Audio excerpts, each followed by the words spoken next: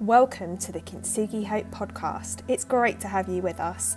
We are joined by some amazing speakers and experts who have experienced, like all of us, life's ups and downs.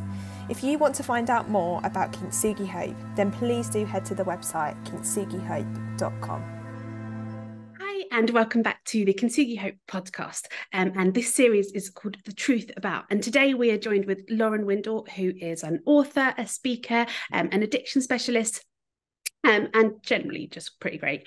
And we're delighted to have her here as we talk about the truth about addiction and specifically how we can be safe and supportive spaces. What does being a safe and supportive space for somebody in recovery or somebody in active addiction look like? And hopefully we're going to explore that over this next little while together. So Lauren, thank you so much for being with us. I wonder if you could just kick us off by telling us a little bit about yourself. Yeah, of course. Well, I feel like that introduction has covered some of the key points. So I'm an author, a journalist, and I do some presenting and public speaking, and that tends to focus around quite broadly faith, love, and I'd say my first sort of passion, which is addiction and recovery. And that is because I am actually 9 years clean and sober from drug addiction and alcohol addiction, which is honestly a miracle. And then also I've got a degree in neuroscience and a master's in addiction studies. So as well as having my personal experience, I thought it'd be a good idea to get back into sort of education and make sure that I really understood the science and the research around addiction. And on top of that, in the churches, I have run addiction programs for a few years now.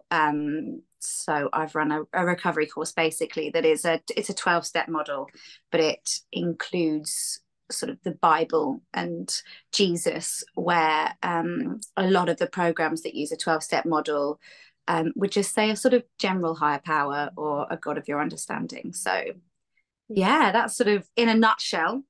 But not a lot, really. Not a lot. No, I'm lazy. That's what people always say. Yeah, that does sound lazy. And I was kind of fascinated because I was reading your website and kind of I watched your TED Talk, which I'll pop in the show notes actually, because it's a really great watch. I think not just about addiction, which obviously is about addiction. It's called Lessons a Drug Addict Can Teach You, but about how we do community, actually. Yeah.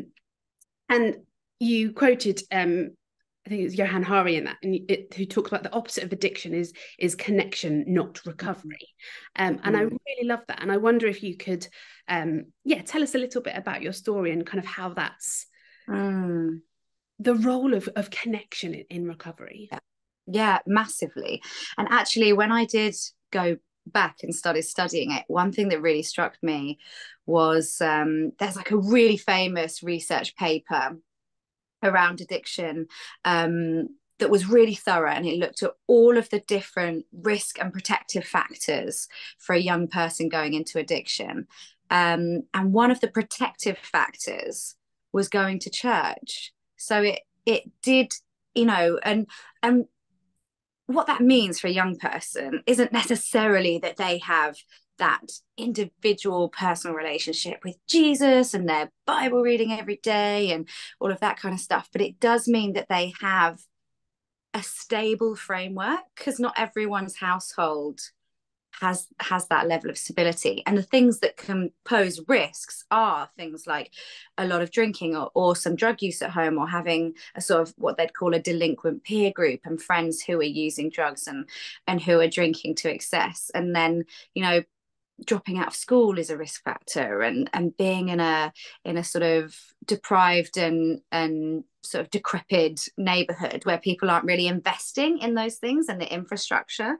And it seems silly to think that just putting some money behind putting in a playground or something would make a difference. It makes such a difference. People feel cared for, people feel like not left behind, people feel that they have somewhere which is their own, that they can gather in a sort of healthy and safe way, because people will gather, and it's just whether or not they have a good and healthy framework for doing it. And actually, my story, if you look at like addiction stories, there are some people, and you hear how they got into addiction, and you're like, okay, I get it, you know, like, wow, if those were the cards I've been dealt, like I would have been looking around for something else too. And I'm so sorry that that's where you ended up, but like it's not, you know, it's not a huge leap to me to see why that was the path you took. But I'm not quite like that, which almost means like no excuses. You know, I had two parents who loved me. My mum's Christian. She took us to church until I was about 13. I have to say, I didn't love church. I didn't feel particularly embraced by the community. I felt quite judged in a church environment, and always felt like I wasn't quite good enough for these very holy ideals. And there was a huge emphasis when I was a teenager on not drinking, not taking drugs, and not having sex. And that was kind of, if you ticked those three boxes, you were the good kind of Christian teenager, you know. And there was not really any chat about gossiping or pride or any of the millions of other character defects that people so often have that actually really do need addressing as well. So I stopped going to church, and it was around that time, when I was 13, that I was introduced to alcohol, by like my friends. That's when friends started getting it from older siblings or taking it from their house, and there were a couple of shops around us that would just sell it to you anyway. They didn't really care, you know. So we started drinking, and teenagers in South London, where I was from, and actually I think probably teenagers from virtually anywhere, you know, like just drank, and sometimes they were sick, and sometimes, you know, and that was normal. So even though I was drinking in quite an unhealthy way, everyone was drinking in an unhealthy way. So it didn't, you know, it didn't really seem to sort of stand out.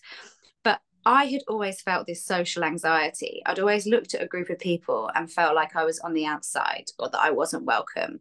And you can really reinforce that view in your mind when you're looking for it. You can find reasons to be like, oh, well, you know, oh, well, they went straight over to hug that person, not me, or oh, they could have called me, or why wasn't I invited to that, rather than looking for reasons why you're valued and cared for and loved.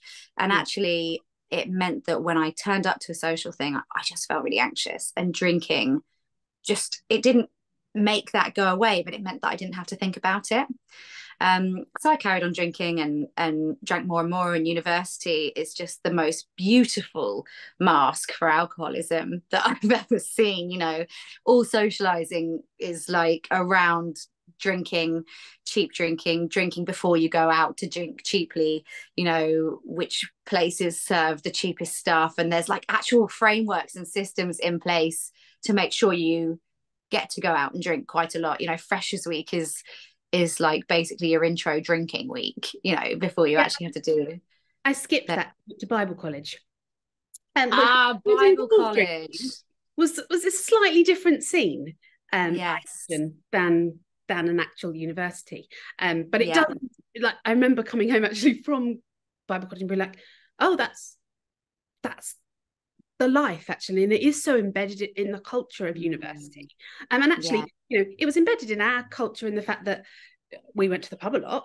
And, you know, most of us did drink. We weren't dry, but it was, it does. It's less extreme. Definitely. But it's interesting, I think, what you're talking about, that alcohol being such a central part of the culture of a place. And therefore, I guess, exposing vulnerabilities. I totally agree. And actually, something which I'm thinking on and reflecting on more, and quite a few churches have called me into almost like in a consulting capacity, is that all of our institutions seem to revolve in some way around building connection via alcohol. And there are churches who subconsciously, not they haven't made a conscious decision that they're going to do that, but have slipped into that being a really big part of their framework. And I think that can be really isolating. So I'm really, you know, encouraging people who are involved in Christian spaces and churches and things like that to be more mindful of people who don't want to drink, who don't want to feel that they are on the outside of the culture, of the community, if they're not drinking.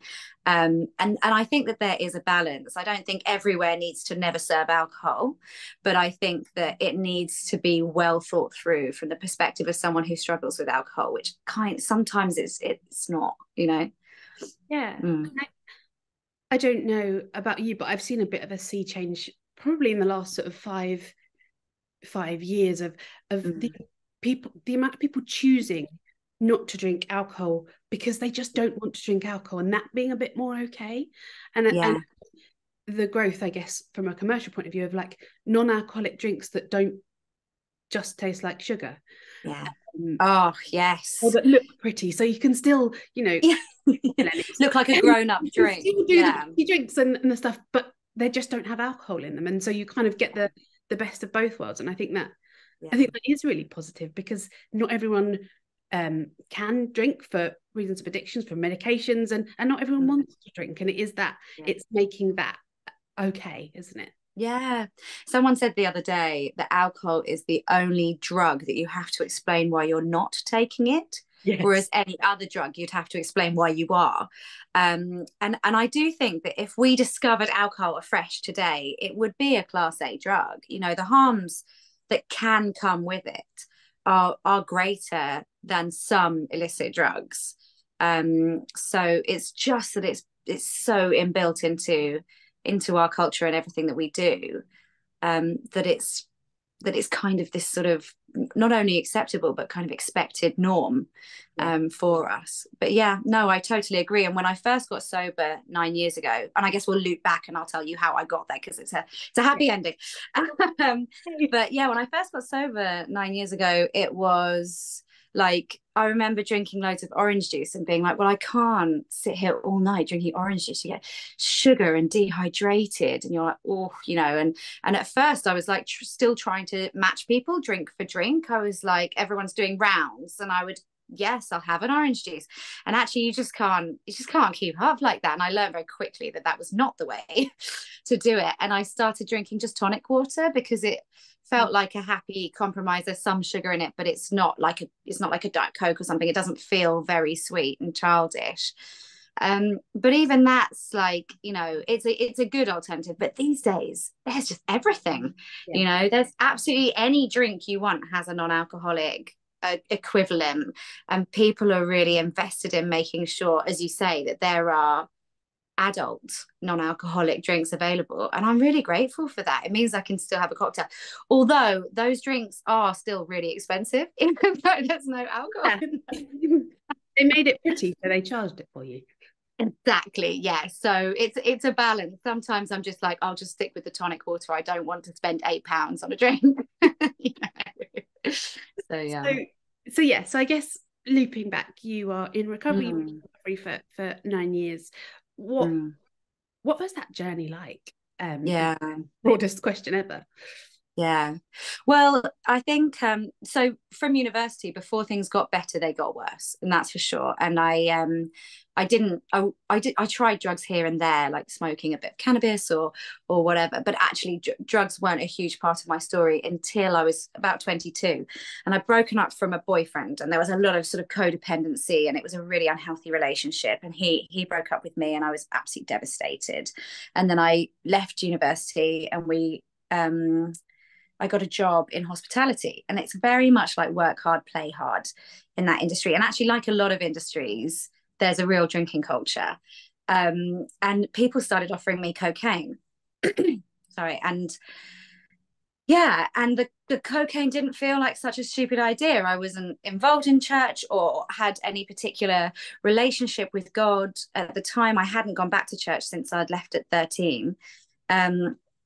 I was searching for something, and I didn't really know what it was, and I still had all of those same anxieties. And this time, you know, my sort of dream, like the life I wanted ahead of me, was gone, because I wanted to be someone's wife, and, you know, have their kids and get a dog and all of that stuff. And then we broke up. So I was like, well, I might as well go for this, and I did. And then things started to really spiral. I think it's easy to tell yourself you don't have a problem with drinking, because you can always find someone who drinks more than you. You can always be like, oh, John, you know, oh, you should see the way John puts it away. I drink way less than that. You know, you can, and also drinking's kind of, yeah, like we said, it's acceptable, socially acceptable. Whereas when you're taking drugs, you can't really hide from yourself that there's a problem. You know, like there's only so far you can kid yourself that that's normal, because it's, you know, it's quite clear that people taking drugs 4 times a week is not the norm. It's not socially acceptable in the same way that drinking 4 times a week is. So I definitely knew then that, okay, this is a new level of choices of behavior. I think I'd be hard pushed to say I cared. I think I just thought, like, this is what I want to do. I'm young, I'm going to party. How bad can it be? But actually things really did spiral quite quickly. And over the next few years, I had some physical symptoms. I got like floaters in front of my eyes and numbness in my fingers and toes and terrible nosebleeds. And I would have this memory loss, and it was really awful. But more so than that was the desperation and the feeling of being alone and being out with people, and then having them call it a night, and me thinking, no, I've got to keep going, I can't go home now, and then just going home and sitting up on my own, taking drugs, drinking, smoking. And the horrible thing about cocaine, right, is that it's like that depiction of hell where everyone's got an itch but no one can scratch it, that literally nothing is enough. You can't get enough cocaine, you can't drink enough, you can't talk enough, you can't smoke enough, you can't stay up late enough. You just want to keep going, and you're terrified of the moment when you're forced to stop because something runs out, time or drugs or drink or something, and you have to stop and face the mess that you've made of that night, and go to bed and have your heart race and not be able to fall asleep, and tell yourself, promise yourself you will never do that again, knowing full well that the next night you'll probably just do it again. And it's really dark. And I think a lot of people will hear this story because I tell it on, you know, podcasts like this and on stages, and they'll think like, oh yeah, I did a bit of cocaine, you know, and now she's free, and that's lovely, and what a beautiful story. There's nothing beautiful about addiction. It is dark and desperate and grimy and shameful, and it takes you to the most horrific places, and it deeply affects your relationship with yourself, because you see yourself making decisions that damage you. But you know you're not going to stop making that decision, and you just start, the value that you place on yourself is just chipping away as you accept an increasingly lower standard of living and of care and all of those things. So it's really tough lifestyle to be in. And that, I think, a combination of that just completely spiraling, and a few choice words and encouragements from friends and family around me, is probably the path that I believe God put in place to get me into recovery. Yeah. Thank you. There's something so powerful, I think, about hearing the story, both with the knowledge that actually you're okay and that the ending's good, but also of not shying away from the horror of it. Because I think that in order to raise awareness of anything, whether it's addiction or mental illness, we can't shy away from the horror of the pain of the problem. We can't kind of it's that Holy Saturday story, isn't it? It's like we can't gloss over the hell to get to Easter Sunday, because actually God was with you even though you didn't know it in that space, even though it didn't look like it. And God is with us in the hellish bits, as much as he is in the happy bits. We just don't feel it. The difference is us, not him, right? Yeah, totally.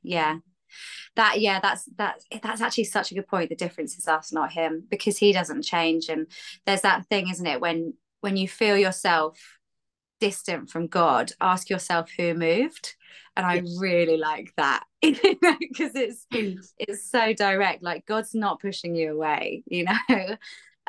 It was, yeah, so it was very definitely me pushing God away. And there were moments, you know, like I remember once being really high and sitting on my sofa and thinking, oh, you know, God will give me a sign or something. And it was like 4:30 a.m. and I was just flicking through the TV like on Freeview and going up to like the really high channels where there was like a few Christian radios.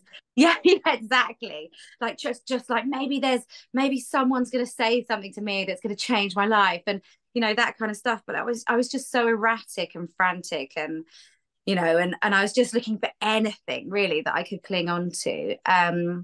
But it was, yeah, so my sister, I told my sister what I was doing, and she took me to a church. She was amazing. She took me to church and she moved me in with her, and she encouraged me to leave my job because it was such a negative influence.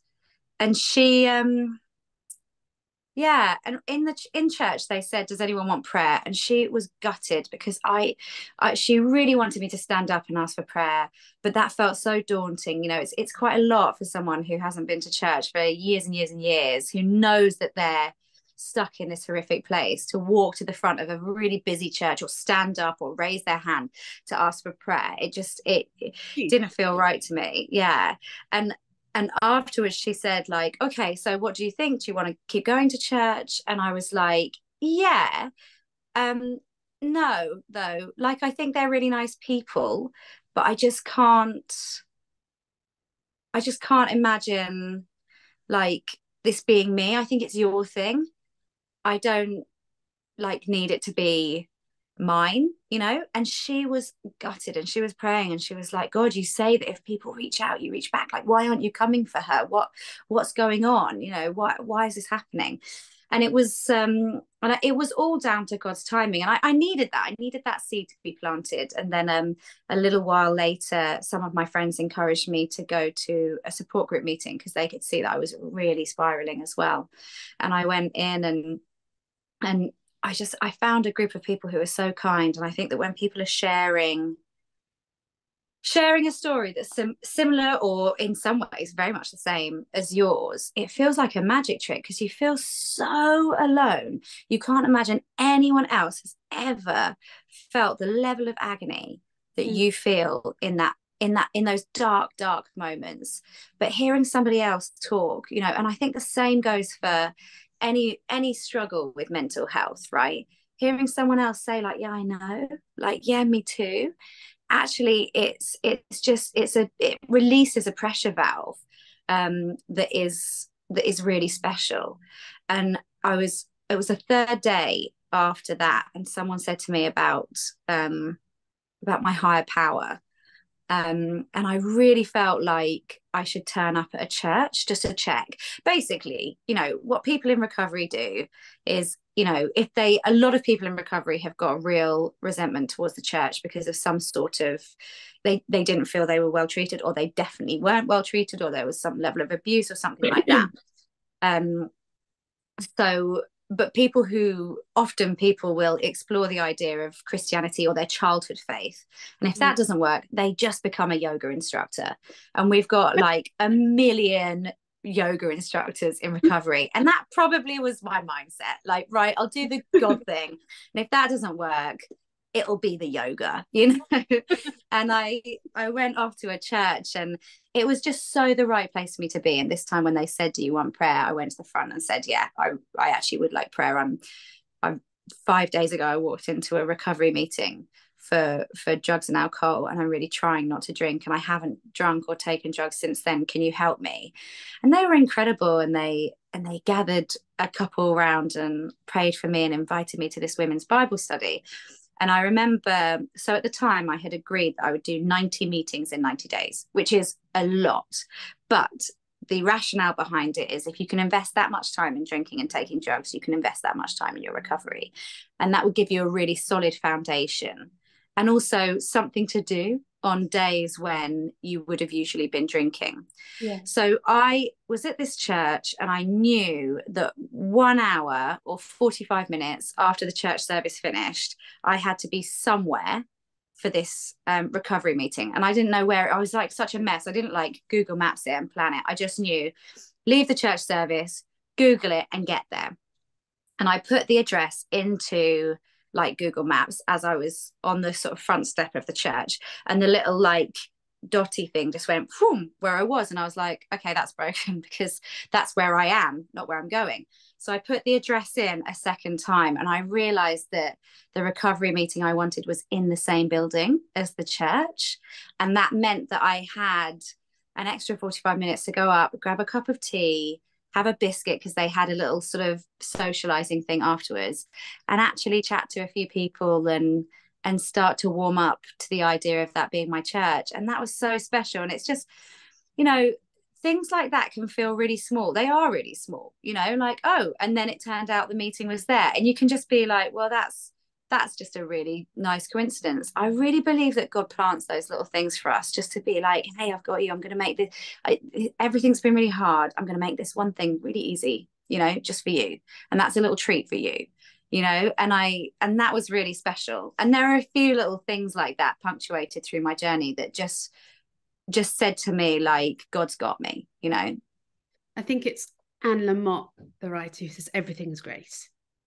Everything's grace. Yeah. And yeah, it's those, the smallest things that do make the biggest difference. It is that. Yeah.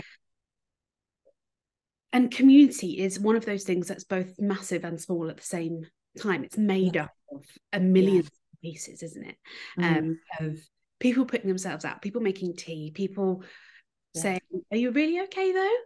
Or, you know, do you want to grab a coffee in the week? That makes community really matter, and something worth investing in. And I wonder, I guess as we kind of come into land, what can churches do?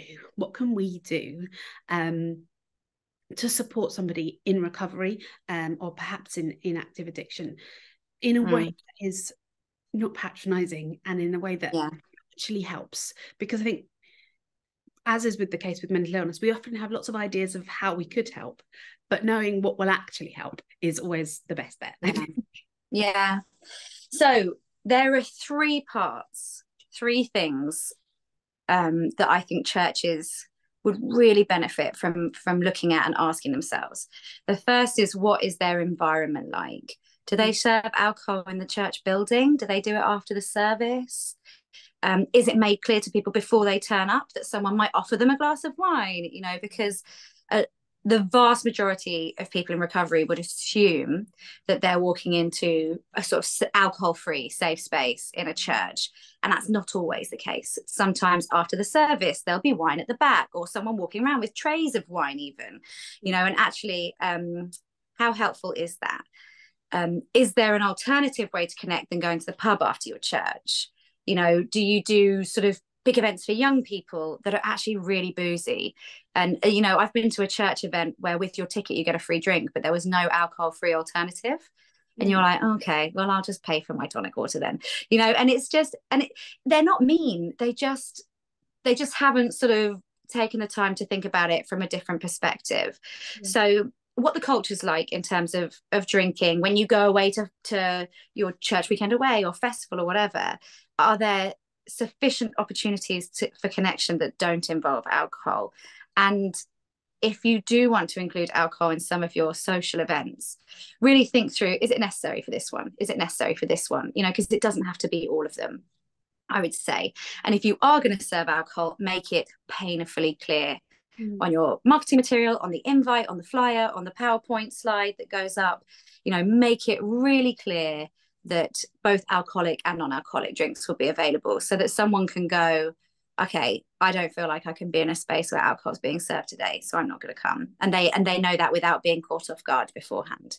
So that's the first one. The second one, I'd say, make sure that your leadership understand what addiction looks like and have the opportunity to challenge addictive behaviors in themselves.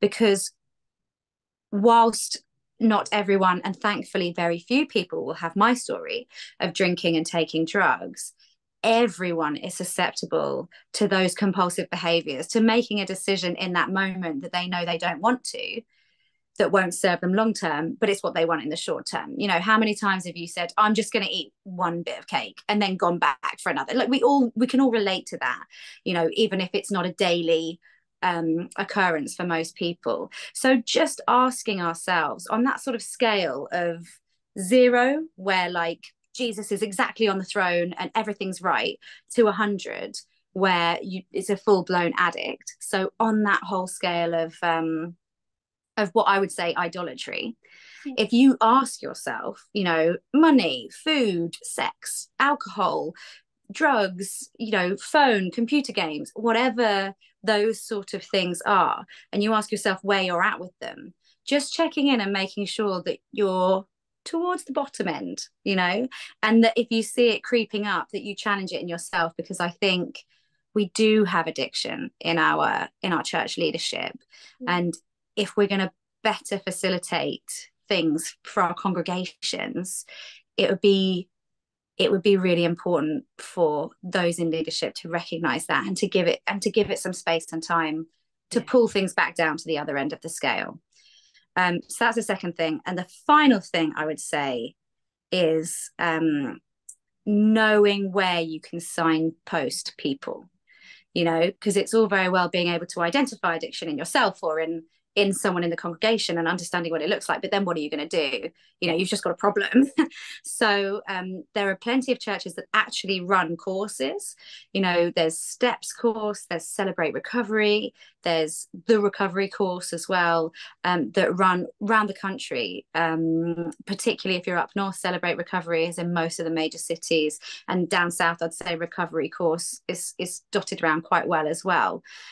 It's definitely worth looking into those kinds of programs. And now, you know, the silver lining of the pandemic is a lot of that's available online now as well. If you really can't get to somewhere in person, then you can do those courses online. And just knowing where they are, knowing where people will be who can give that attention and recognition and understanding, because you can be very understanding, but if you haven't experienced it yourself, there's a sort of limit to the amount of recognition that you can give that person. So yeah, I mean, amazing if churches want to start up a program like that, and they should definitely reach out to the charities that run those programs, because they franchise them out and will provide you with all of the material and the training.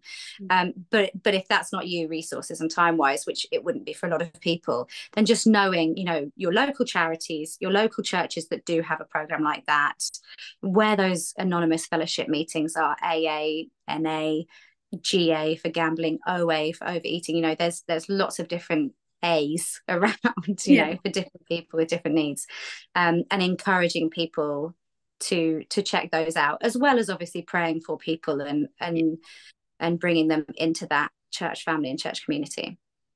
Amazing. Thank you so much, Lauren, and thank you for your honesty, but also your wisdom. I really appreciate you kind of bringing both parts.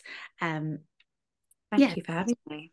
And if you would like to know more, we will put Lauren's website and a link to Lauren's book, which is called Notes on Love, which is about singleness in the church, which maybe we'll do another episode on another time.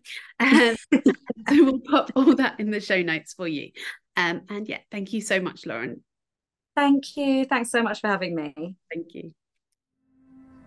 Thank you so much for joining us at the Kintsugi Hope podcast. It's been great to have you with us. If you want to find out more about this amazing charity that creates safe and supportive spaces for those that are experiencing social isolation or poor mental health, then do check out the website kintsugihope.com. We'll see you on the next episode.